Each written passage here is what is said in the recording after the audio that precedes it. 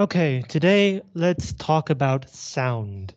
We've talked about the image, we've talked about the camera, we've talked about editing. But what do you do with your ears when you watch a movie? So the most obvious thought is probably that we want the sound to sound realistic, to convince us that these things that we're seeing are really happening.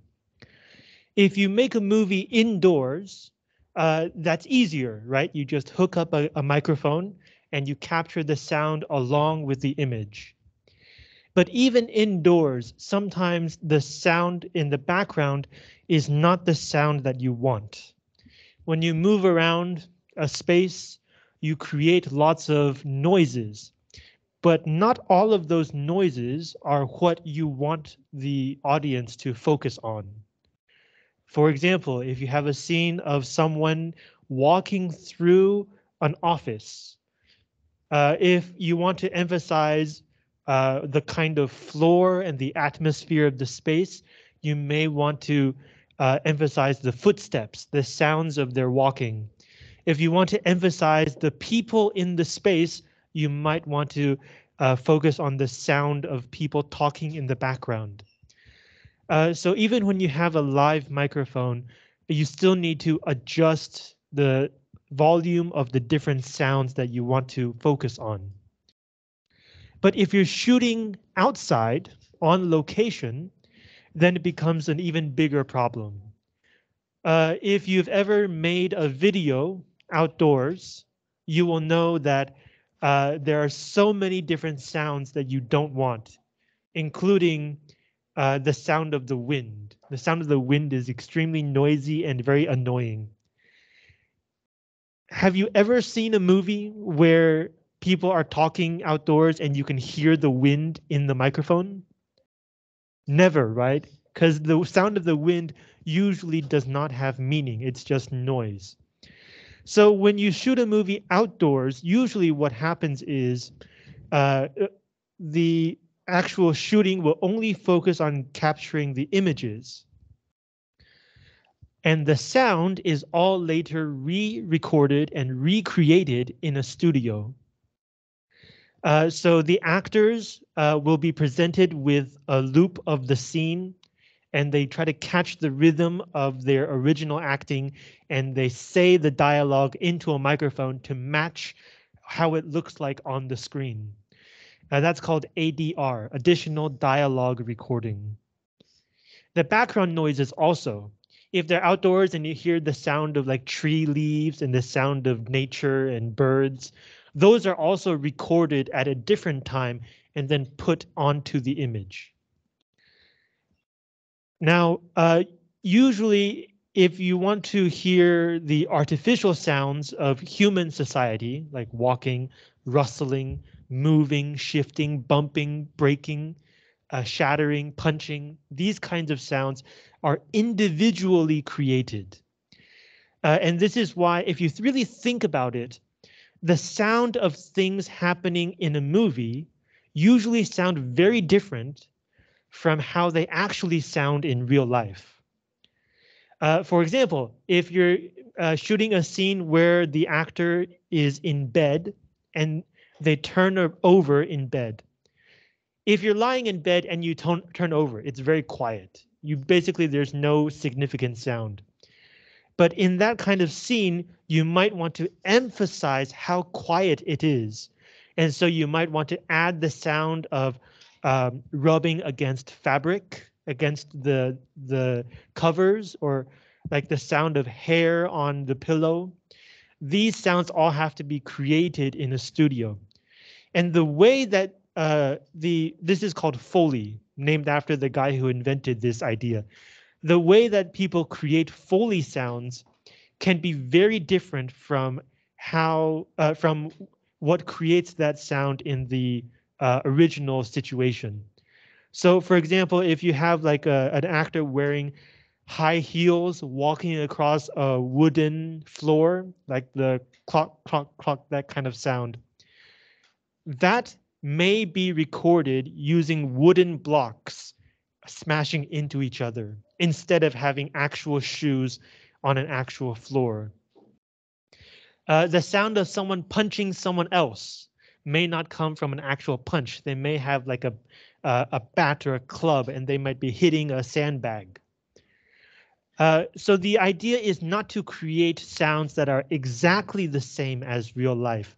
The idea is to create sounds that are convincingly real, that make you think and feel like this is real.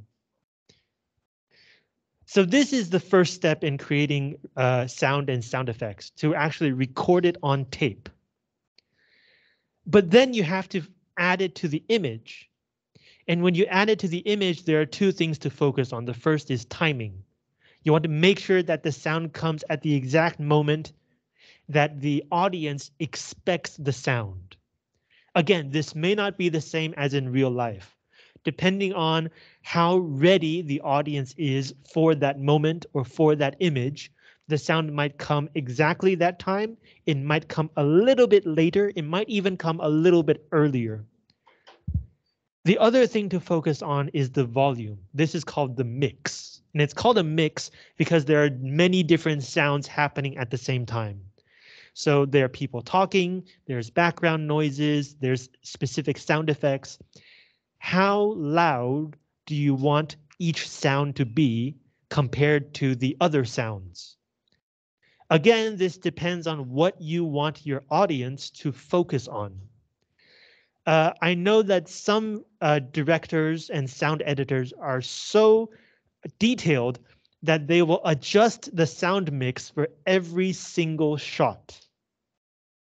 Now remember, the film camera traditionally captures 24 frames per second. So in every second, there are 24 shots. And these directors adjust the sound for every single shot, 24 times per second. So when you really get down to it, the sound can be a very detailed and specific thing to deal with on a film. Now, these are just the sound effects. These are the sounds that the characters hear and the characters say. But there are other sounds that maybe the characters don't know about, sounds that are created specifically for the audience. There are usually two kinds of these sounds that the characters don't hear. The first kind is called voiceover, which is when somebody talks, but none of the characters can hear them. So maybe you have someone speaking directly to the audience, or maybe you have a character who's thinking something and the other people don't know what they're thinking, but the audience has to know. So these sounds are added directly onto the image, regardless of what's going on in the image. It's directly for the audience. Usually when you have a voiceover, at the same time, you will lower the volume of all of the other sounds to help the audience understand that this dialogue, these human words are not part of the story itself. They're directly to the audience. The other kind of sound that characters can't hear is called the score, otherwise known as background music. Background music, again, can either be music that already exists. Maybe you will take a pop song, maybe you'll take some Beethoven and add it to a scene for some kind of purpose. The score could also be original. You hire a composer to write music for this movie. And composers usually write music after the movie has generally been put together so that they can understand the structure and the feeling of the overall movie so they know what kind of music to make for the movie. And then once the music is out, maybe the film will be adjusted in some places to fit the music better. So it's a back and forth process.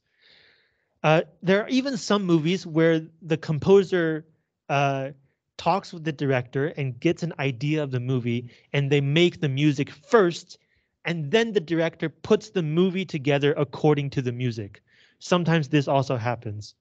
Usually these movies emphasize the score and the music very much, and the effect that the music has on emotion. So how do you use background music in a movie? The simplest and most boring way is to help the audience understand the feeling of a scene or a situation. And I say this is boring because if your movie is good, the audience doesn't need music to understand the feeling and what's going on. So usually music is used in this way for like the most popular kinds of movies where the audience is not expected to really think hard about what's going on. They see the events, they hear the words, they hear the music, and their feeling naturally goes along with the movie. Other times, music can be used as a kind of irony, 讽刺, to give a different perspective on the same situation. If you've ever seen a movie where like people are getting killed, but the music is happy and beautiful, you know what I mean, right? The fact that the music does not match the situation gives you another feeling about how the movie is talking about this situation. And then finally, we should remember that you don't have to have music. Silence is always an option. Even some movies where the situation is not very clear or the emotion is not very clear, the director may choose to leave the interpretation open, to not help the audience understand what is going on. Because maybe not knowing is part of what the film wants to tell you. Maybe the film is trying to say not everything can be fully understood. And if you choose to use like pop songs for your movie, you should you can think about whether the songs fit the era or the year. So if you're making a movie that's set in like 2005, you can think about using music only from 2005 or 2004 and nothing after 2005. That way it would help you build the world of the movie. For people who were aware of culture and music in the year 2005, your movie would be more realistic to them. And it would also help us feel the same as the characters. Even though the characters can't hear that music, it helps put us in that world because the music is from the same time as the characters. One thing I do want to warn you to not do unless you have no choice is please try not to use music to scare someone or to make someone cry. If you've ever seen like a big drama film and the ending is like it makes you want to cry, most likely it's partly because of the music. But again, if your movie is really good, your audience will cry even without like music to help you cry. I personally think that's a very cheap thing to do. 很廉价. And of course, scaring people. We are going to watch a horror film later this semester, and the music is very scary. But it's not simply like a sudden boom to scare you. Like the music is part of the atmosphere, 氛围, and feeling of the movie. That's okay. But please don't suddenly add like a loud burst of music just to scare people with no other meaning. Again, that's not a very meaningful use of music. And last week when we were talking about editing, we also mentioned that sound editing can help the audience get from one scene to the next.